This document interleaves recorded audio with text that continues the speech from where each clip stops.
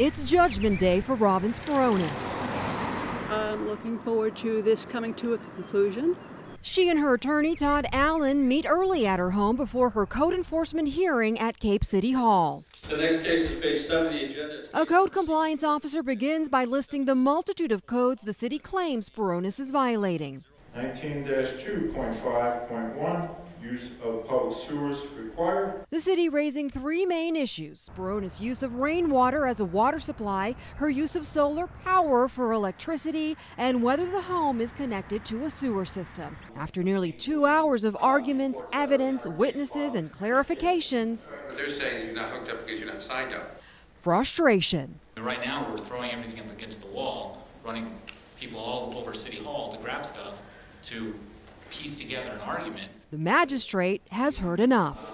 Let me tell you what I'm prepared to rule on. Guilty of violating codes that require Sporonis to hook up to an approved water supply system. You have to have a water supply system that meets the International Plumbing Code, that's connected to the water plumbing systems in the house.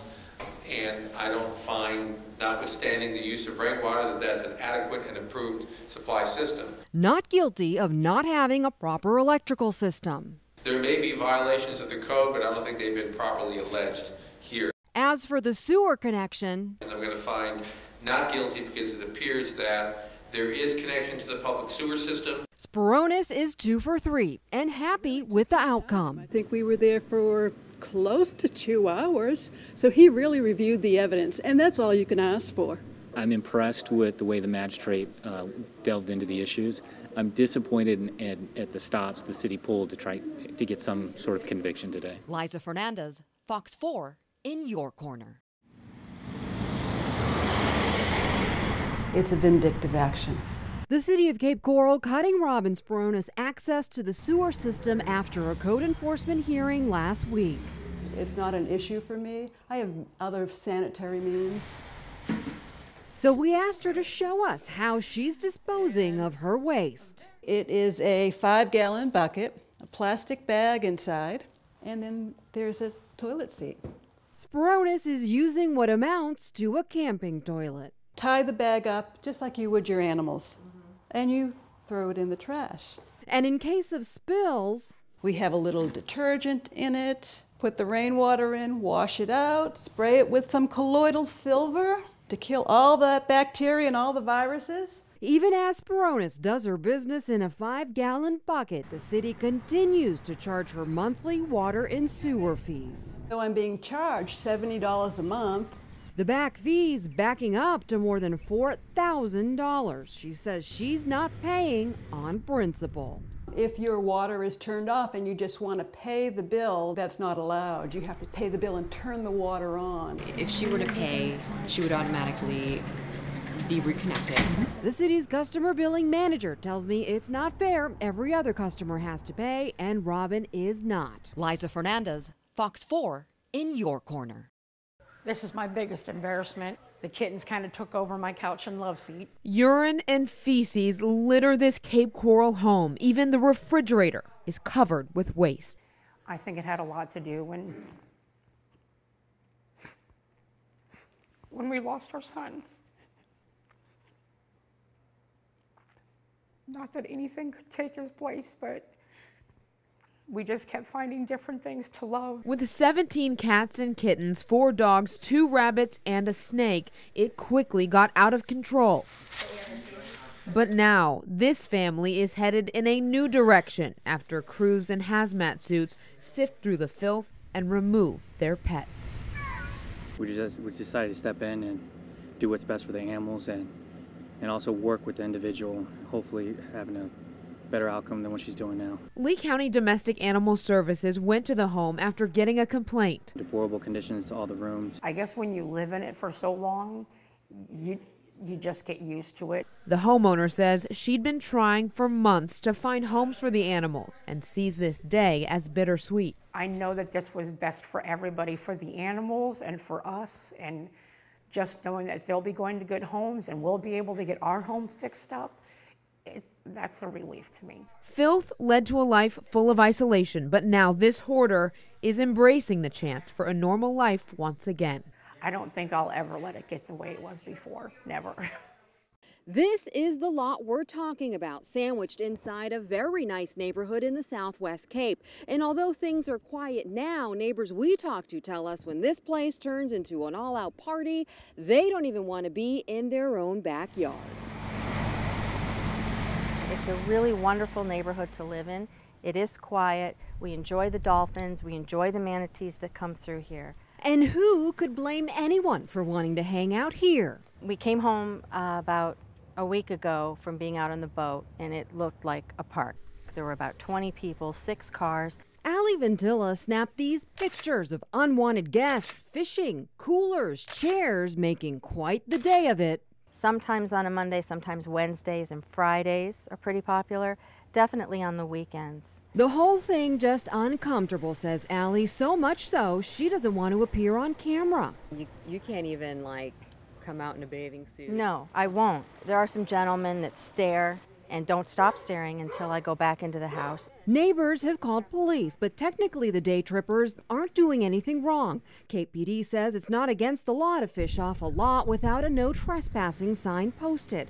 A trespass authorization form must be on file, or the owner must be present and asking people to leave. Thank you very much. So the property owner, an attorney on the East Coast, his secretary telling me that the office had not received any calls or any notices about problems with these lots, and they weren't aware of any problems with the lots. The secretary agrees to receive pictures and the trespass authorization for the owner so police can enforce trespassing laws and neighbors can get back to enjoying their backyards. And it's so nice to be outside today and nothing be across there. Liza Fernandez, Fox 4, in your corner. A cell phone camera captures James Griffin punching fellow student Jonathan Colon twice in the head. The ruckus going down during lunch last Thursday at East Lee County High School. Jonathan says because he's gay. After I got hit, I was stunned at first. The video then shows, and police reports state, Mark Betterson jumping in between the two. And then Mark came out of nowhere, and then they got into a fight. Jonathan was just going to stand there and just get beat up. And if I didn't jump into it, it would have got serious. Jonathan says when he got out of the hospital that day and learned both students had been suspended, he reached out to Mark Betterson. I texted him and I was like, I'm sorry that you got involved in this, but thank you for doing what you did. And I'm going to try to do everything I can, to get people to be lenient towards you. The next day, Jonathan organized a protest. After breakfast, he says many seniors sat silently, refusing to go to class, their message seeming to get through to Principal Brian Mangan. He expressed that he was touched by our unity and our maturity in handling the situation, and he was impressed that we weren't in here rioting. After a 2-day suspension, administrators allowing Mark Betterson back to class Tuesday. We've turned it around, and it's had a good result on us. It's had a good effect, too. I noticed that people are also more comfortable with being themselves, and that bullying is probably at an all-time low right now. Liza Fernandez, Fox 4, in your corner. I don't know what to say. I'm just so heartbroken over it. A difficult sight to take in for members of a quiet Fort Myers community. A pair of sneakers and a baseball cap are all that remained from an elderly couple's morning walk. Cones and police tape surround the deadly scene. They must have gone out together to walk, and I just can't believe it. The Florida Highway Patrol says a driver struck and killed 2 pedestrians as they attempted to cross Winkler Avenue early this morning. FHP tells Fox 4 the driver simply didn't see them coming. Paperwork on. At times, the scene turned emotional as crowds of onlookers gathered just behind the police tape, watching the troopers conduct their investigation. This couple knew the 2 who were hit. They tell us they lived just 3 doors down. They also mentioned that the couple were snowbirds from the Northeast and had just returned to the neighborhood just 2 short weeks ago. The elderly couple was known to go on their daily walks and were well known in the community. He ran the bingo here at Bermuda Club, and we used to come up there. They lived at the Bermuda Club for the better part of the last decade, the community mere feet from where they were struck and killed. Can't believe it. Julian Glover, Fox 4, in your corner. This leeway transmitter soon could be a thing of the past. While it might make getting around just a little bit easier, it could mean a whole lot to your bottom line. Last month, the Lee County Board of Commissioners received a memo from the Florida Department of Transportation asking the board to further consider joining the new centralized customer service system for toll payment. The plan would effectively merge Leeway as well as other toll agencies around the state with SunPass. On Tuesday, Leeway officials asked commissioners for more time deciding whether or not to join the program. Commissioners agreed. Well, we have to have a study of the driving tendencies of the motorists in Lee County, number one, what their economic situation would be. That economic impact study will weigh a few potential plans to merge Leeway with SunPass and how each could affect you. Keeping the discount programs, eliminating them altogether, and doing some sort of hybrid. Leeway offers significant discount programs for those that frequently use one of the 3 major bridges in Southwest Florida. SunPass currently does not offer any similar plan. While any plan other than keeping the current discounts in place would affect all drivers, one group is most at risk. As far as who would be impacted the hardest, I would think it would be unlimited customers. Unlimited customers, like those traveling back and forth on Sanibel, could get hit the hardest without the inclusion of a discount program. Mark Lair is worried about the potential impact. And if SunPass doesn't honor that same agreement that Lee County has, more or less like a tripling or quadrupling of our cost of living out on the island. Leeway managers tell me they are looking at every angle and working to ensure that the consumer's best interest is protected.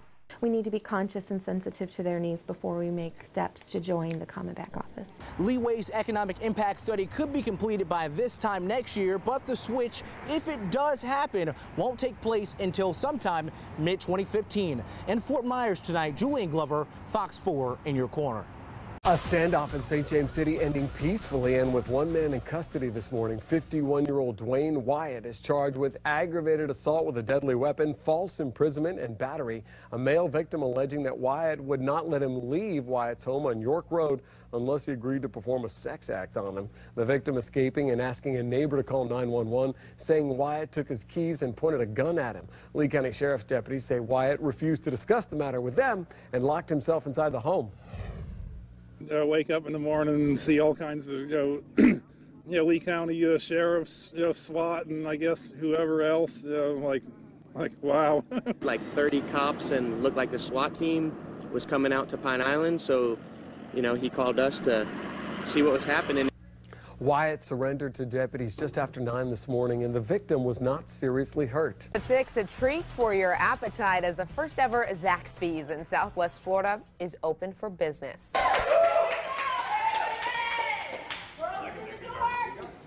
Hundreds of hungry customers and excited customers rushing in for this morning's grand opening, which included giveaways and several other activities. The first 100 customers in line received a Zaxby's Fanatic Pack, including free Zaxby's for a year. What? This is just one of several businesses to pop up along South Cleveland Avenue in Fort Myers in recent months. Fox 4 caught up with the owners and the crazy person who was the first one in line. You're first in line, huh? Yes. How's it feel?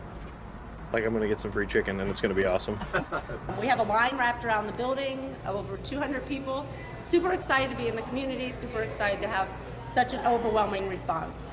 Well, the owners tell us Zaxby's is expected to bring 225 jobs to Fort Myers over the next 5 years. Scary moments for parents in North Fort Myers this morning after more than 30 kids were shaken up during a school bus crash. Happened shortly after 8 o'clock right at the intersection of Hart Drive and Zoysia Lane. Florida Highway Patrol says the bus headed to J. Colon English Elementary School when a van blew right past a stop sign here, drove right into the bus's path. Both of these vehicles sustaining major damage, but the drivers of both vehicles having only minor injuries, and thankfully none of the kids was hurt in this, but a little bit frightened. The kids just started crying and yelling and screaming. Was it scary? Yeah. Because this way there's no stop signs, it's just this way. So they'll just fly on down through and the kids are crossing to go to the buses. It's like they just need to slow down and pay attention. Another bus eventually brought the kids to school. Meanwhile, the driver of that van, 35-year-old Floyd Rose, was ticketed for causing that crash.